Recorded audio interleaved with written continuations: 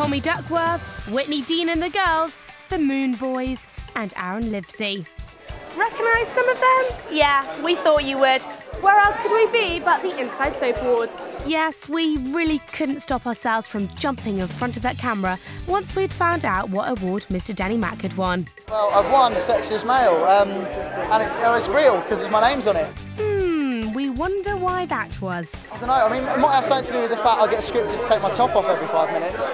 The gorgeous Michelle Keegan sounded surprised to find out she bagged Sexiest Female. It's unbelievable. I don't believe it. Honestly, when people say, do you think you're going to win? I'm like, I only genuinely think I don't, because I'm really not sexy. We don't believe you, Michelle.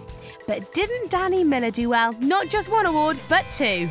That one's for Best Actor, and that one's for Best Dramatic Performance. Best Soap was awarded to good old EastEnders. The girls told us why they think Easties picked up the gong. I think it's really real, and I think people like to watch real.